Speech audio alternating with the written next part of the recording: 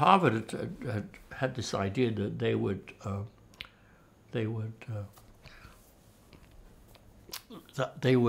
I would become a candidate for future employment, and and for that I would have to sign on for a number of years in order to get to a foot into the tenure situation, which would take me a number of years.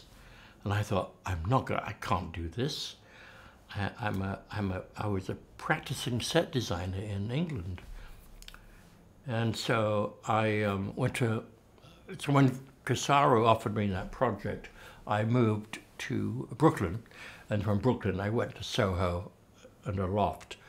There I became, I made my New York studio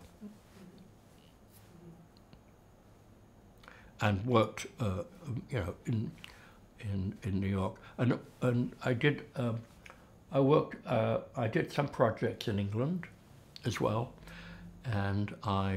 but mainly I began working more into opera and working in regional opera houses. After New York, or during New York? And in New York. I mean, I did, Strasvogel and I did, we did a project, I did a double bill opera at Le Perc Space at Brooklyn Academy. I did things off Broadway. I did pieces for avant-garde choreographers at what's it called? There was a theatre in the village, in West Village. I think it was called, I want to call it the American Dance Center, a name like that. But I remember, they had no money, but I remember I made the set out of white tape. I made it taped, got white tape, and Phil Jones, my assistant, and we did a perspective grid on the stage in white tape. I mean, it's a lot of lines, a lot of tape. And we took the tape up the back wall. It was all done in perspective. And all the dancers wore black leotard. So I taped them with white tape. So it was this white tape, black and white tape production. I just made it up. I don't know. But it just, I thought, what else do I do with white tape? And I did things like, there was one choreographer she didn't want to dance. She wanted her people to pose on sculpture plinths. And each dancer had a tape recorder. And each tape recorder, they recorded their lives as a young modern dancer. So what you could do is go to, and she's standing like this. They're all women, and they're in whatever leotard they choose. And you press the tape recorder, and she's, my name is Barbara. I came to New York when I was 19, etc. And that was another project that I did. Can you describe your studio in Soho? The studio was on the street level, and it had a big loading dock next to what we call the rag trade, rags. Trucks brought rags, dumped them on the street, on Green Street. People hauled the rag boxes and they had a big, gigantic machine that chewed up all the rags, and they made smaller pieces of rags, which they used for furnishing stuffing. So that was going on.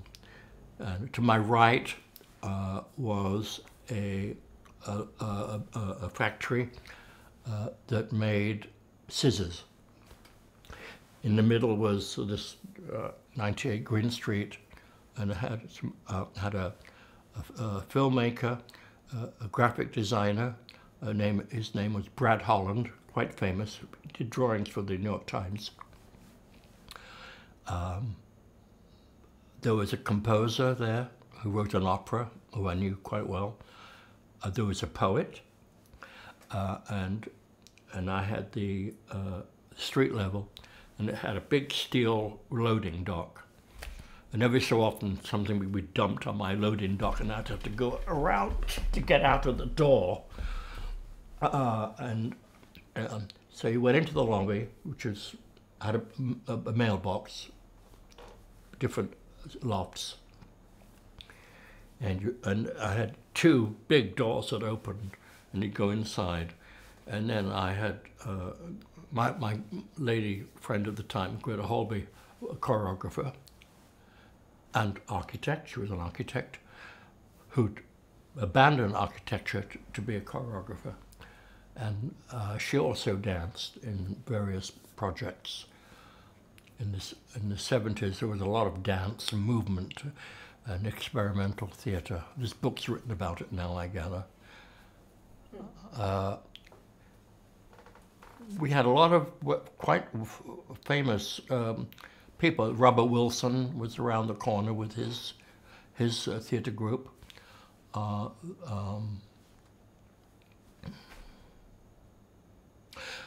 In my building, there was Richard Wygand, who is a typographer, graphic artist. He worked for the New York Times too. Anyway, so Greta had designed, me and a couple of people built. I could never pick up a hammer and saw again. I burst into tears. My hands were bleeding. We stripped the place and built a rehearsal space. It was very large. It was about maybe like 105 feet long. There were no columns. It had gigantic blocks of whatever it's. Are they called breeze blocks in architecture? Cinder blocks, yeah. Huge, yeah, and it was all painted white and had been plastered. We made this into a very light space. It had a dome, a gigantic 25-foot quarter dome. It was a quarter dome, and it had 3,000 cast iron frames. I counted one panel and I multiplied it. We had to repair this. We had Greta, of course, in her wisdom, said, she has money, she had some money. She said, I'm gonna have installed a real dance floor that has a spring. And for a while she was there, we parted company, but whilst we were together there, it was rented out to choreographers. Annie de Groot rented it. There were some very well-known people.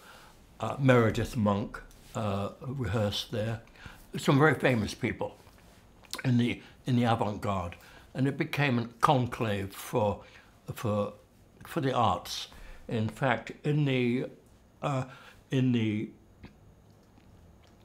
on Green Street, there's the office for Soho Lofts, and in the lobby there was a big painted map, nicely painted, by the way, artistically painted, and Green Street Dance Studio was part of the map. And we also did performances. I brought in lighting equipment and a dimmer board, and we had had performances. There was one performance I remember, and I always had fun with the artists. She was naked feet, just her feet, and the light was on her feet, and all you saw was the feet doing movements. While she was doing that, her name will come to me soon, she was well known, there was a movie screen. On the movie screen was waves. Right. This was all set up by our visiting guests, performers. Behind the movie screen, when the screen was not projected from the front, it was lit from behind, and there was a violinist. And this violinist played like this. for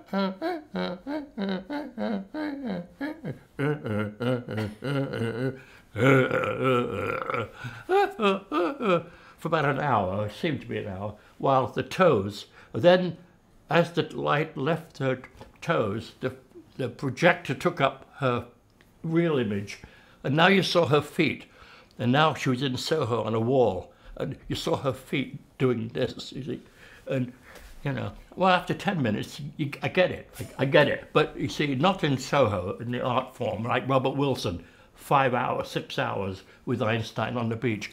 You have to do it an hour, and after, you know, and I'm, of course, I own, I mean, this is my space, I'm in charge.